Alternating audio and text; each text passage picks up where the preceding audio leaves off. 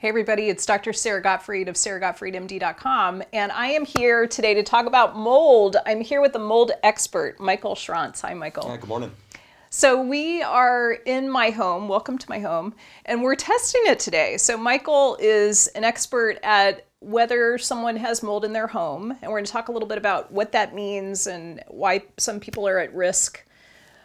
How did you get into this?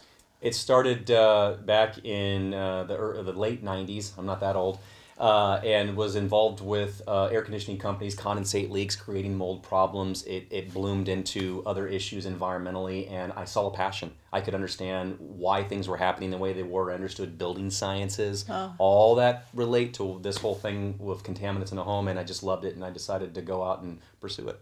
Okay, passion project, I love it. So mold is so interesting to me. You know, there's a long list of symptoms that we'll get into in another video, but what I've encountered myself is that a lot of people are getting exposed to mold, and they don't know that that's the reason why they're exhausted and have this kind of chronic inflammatory situation going on. And what I learned, what really shocked me, is that half of the buildings in the US are water damaged. Half! Yeah, it's an amazing number. The bottom line is buildings are built by man, things leak, things fail over time, and it gives reason to start looking and considering whether or not these areas where there could be water damage can produce microbial growth. Yes, mold, there's other contaminants, but primarily mold. So. Yeah, and so the problem is if you have a place with water damage and you have moisture and you have mold, that combination is not good. It's the soup that creates a bigger problem because we live in boxes, and you know, back when we were living outside next to a bush, the air was diluted, there wasn't much of an exposure, but when you confine your space and then you have a problem inside, it equals a potential issue.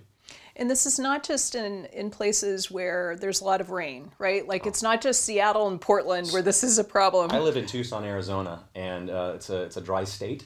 We have the same roof leaks, the same plumbing leaks that folks out in the more humid climates have. There are a couple differences naturally, relative humidity and things like that. But yeah, it's just because you live in a dry climate doesn't mean you don't have a mold problem. Yeah. So listen up. So I want to just end the video today talking about why some people are more susceptible than others. So we know that about 24% of the population has the mold susceptibility genes, and we'll talk in another video about what that means.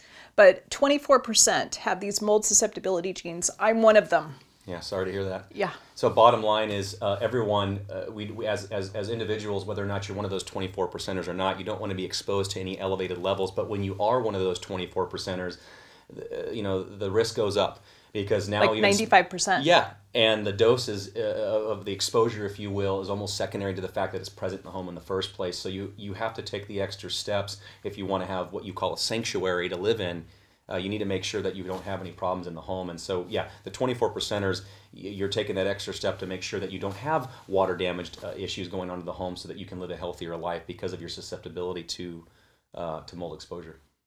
Well, I like this idea of sanctuary, so I think I want to end on that note that we all want to create a sanctuary in our home that gives us the lowest potential exposure to mold. If you want to learn more about this, go to my website, saragottfriedmd.com. I've got this whole series of blogs that I am reporting about mold, about my experience with Michael today in my home, so you can go to saragottfriedmd.com to learn more.